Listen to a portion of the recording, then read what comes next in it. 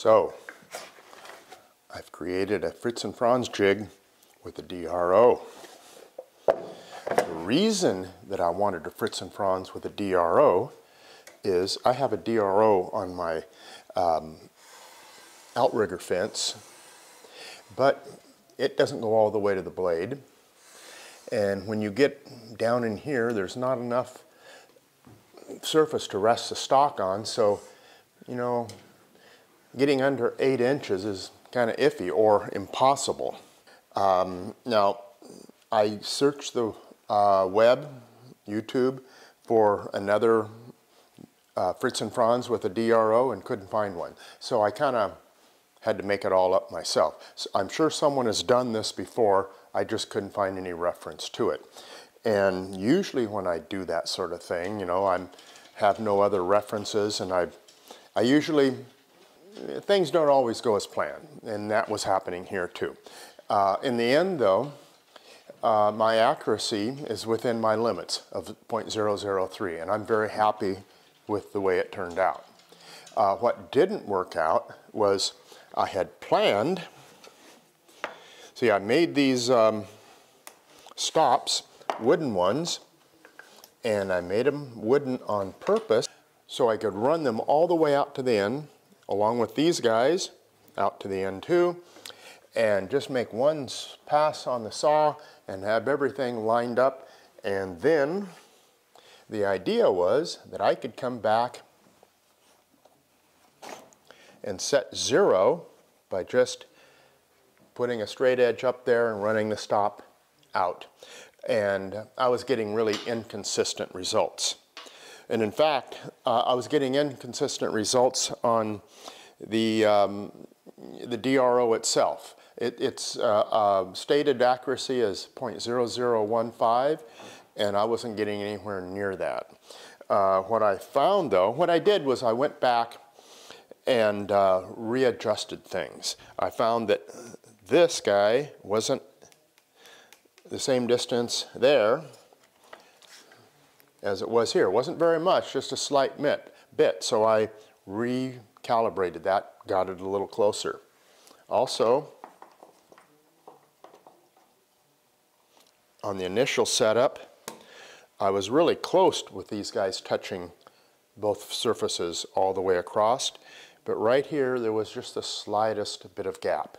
So I worked that out too. So once I did that, I started getting really good results. The way I calibrate it though is I use the preset function on the DRO. What I do, I just set it anywhere randomly. Take some stock,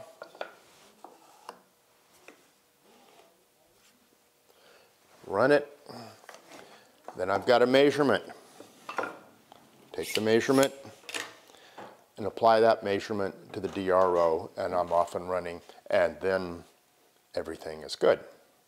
So this video is not going to be a detailed video on how to build the jig. I'm just going to give you a good overview. There's a couple good videos on YouTube for building the jigs, and I kind of borrowed heavily from Steve at Extreme Woodworkers. So I'll put a link to those other videos in the description, so you can go there if you want to build, and you can just apply my DRO stuff to either one of those, hopefully. So let's get into these flip stops first here. I have an issue with a lot of flip stops that are commercially available. They're poorly made, they wiggle, the stop wiggles, they're out of square, just very poorly made. There's good ones out there though, some very good ones out there, but I wanted a specific size, and I actually wanted the wood stop because I wanted to square them up with the blade. Just run past here, blade going, it flushes up the fences there with the stop at the same time. So I made my own. To start with, I made a long section of this, 2 grooves, fits the runners in there.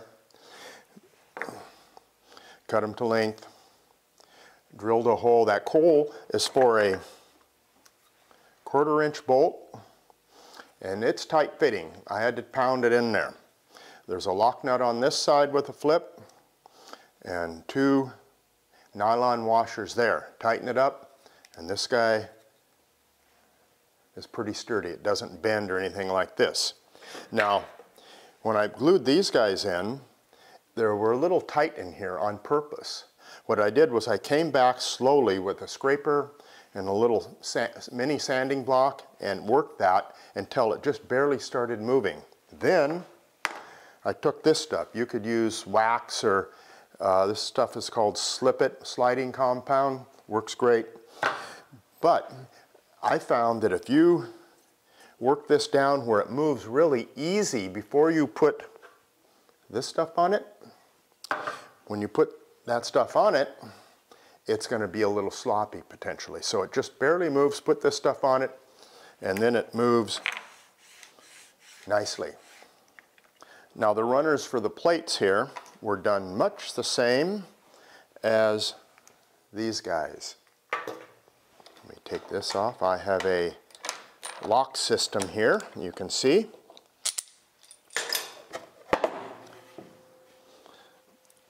The runners here were made oversized a little bit and shaved down gradually until they just barely fit in the groove there, and then waxed up, and they run nice and smooth. So on these fences, the adjustable, I wanted them adjustable, so you can see they fit in the T-track there, and they have screws, loosen them up, move them in and out, so I can always adjust for a fresh zero, a different blade or whatever. And I've lined it with this rubber material. I don't know where to tell you to get that at. It was something just laying around the shop and I used it up. So come on over here and let's have a look at this DRO and how I have it set up. So the brand of this guy is iGaging DRO Plus. Kind of cheap, a lot of plastic on it, but the big thing for me was it was cheap to buy. And so far it seems to be holding up to its accuracy claims. This guy's a little, likes to move on me. That bothers me a little bit, but I can get over that.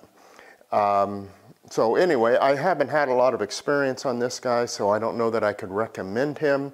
That may come with use if there's something that really drives me crazy about it, or I may really like it. I don't know yet. To hook this guy up, I had to fashion this little connector. One to hook to the DRO and tie it in to the stop. What I did, I got some 16th inch aluminum, cut it out, and just connected it. Very simple, works fine.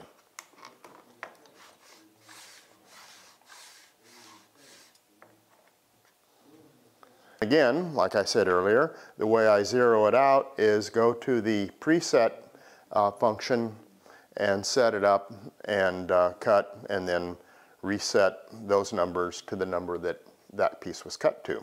So let's cut a piece and show you what kind of accuracy I get. So I'm just going to move this guy over at some and randomly stop. And we've got 2.117. So let's put our stock in there, make sure there's no crud in the way. Up against the stop. And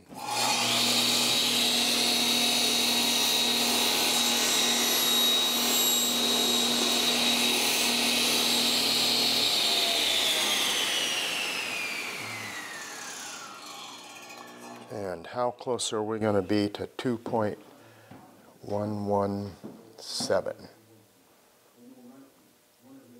Ooh, that's about 2.116. It's about 1/1000th off.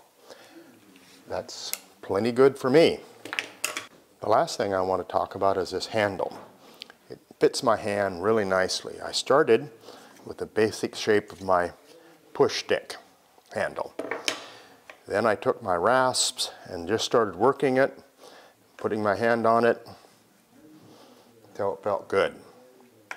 I like it much better than the commercially available ones. So this is the first time through with this guy. After use, I may make some improvements, may tweak it here or there a little bit, may trash it all together and start over, may leave it the same, don't know yet, got to put some hours in it. If you have made Fritz and Franz with a DRO, I'd love to hear from you.